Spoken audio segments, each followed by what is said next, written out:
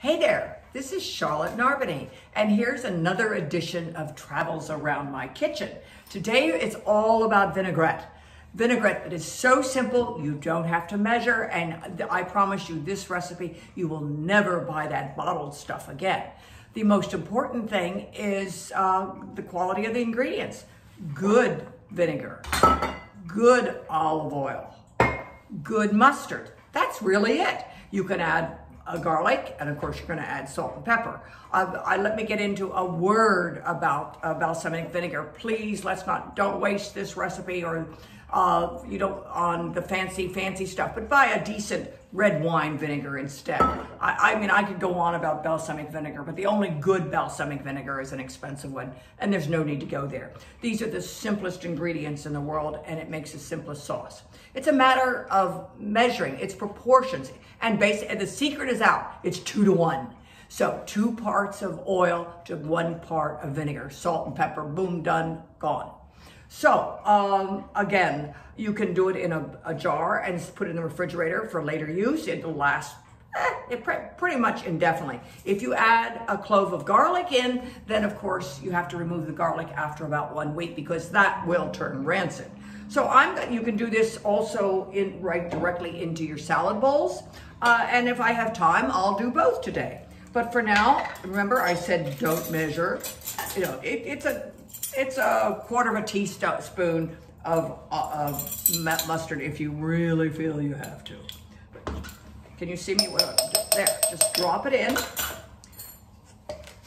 And you know, I'm really happier when you use a freshly ground pepper. There's just so much flavor. Think about it. The oils are released as you grind. Ditto for salt, and I use coarse salt and sea salt, and I don't use iodide. All right, there we go. I'm gonna skip the garlic for today because I'd have to peel it. I don't want it. So watch, I'm putting that in. I'm gonna do it like that. There, I'm gonna put the lid on. Make sure your jar is clean. Oh, look, way too full. Let's use the right lid. Okay, and I'm gonna shake heartily for just a few seconds. Boom, done.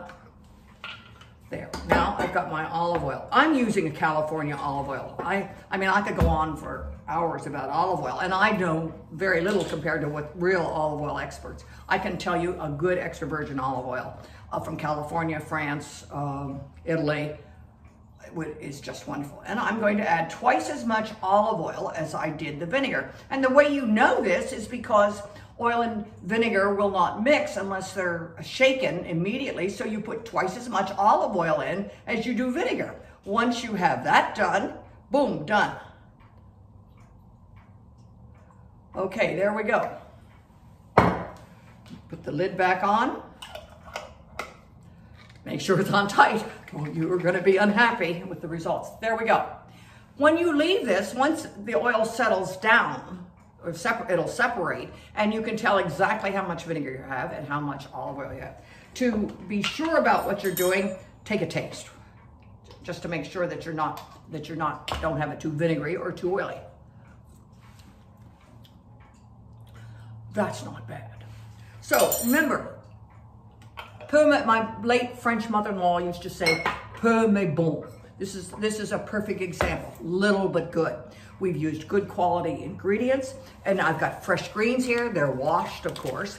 And in this case, if I had been doing it for an individual bowl, or even this, I would have put the oil and vinegar down here. And if I was doing it ahead, I would just lay the greens lightly on top, and just before serving, I would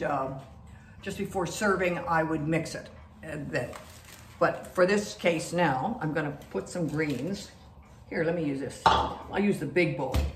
You never know who might show up for salad. And just put your greens in there. I'm using a mixture. I love greens, and no, I don't use the iceberg. There's so many available today. Organic, non-organic, they're just so readily available, and year-round, depending on which ones you get. Your leaves should be dry. These aren't as dry as I'd like. I'm gonna pat them dry a little bit more, like that. And then that's it, boom. I will put some more salt and pepper on. And I'll finish, shake it up and just pour it. And you don't want it saturated, just put it over like that. Boom, done. So, see, I'm just tossing lightly, and I promise you this is going to be good. There we go. I don't make it ahead, I don't dress it ahead. I can make it ahead, I don't dress it ahead. That is not bad.